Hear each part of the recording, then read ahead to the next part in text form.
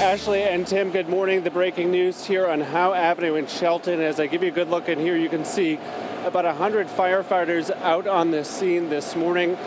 This all happening around 3 a.m. Crews arriving to smoke in the basement. At this point, that's when they discovered a fire there in the basement. The good news out here this morning is that there are no injuries, so good news on that front. But you can see a number of firefighters still out here working this scene. The fire is out, and we know a number of people have been displaced from the third floor here.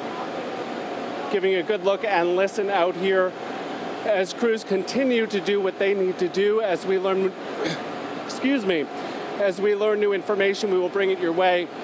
But for now, in Shelton this morning, I'm Keith McGilvery, Fox 61 News.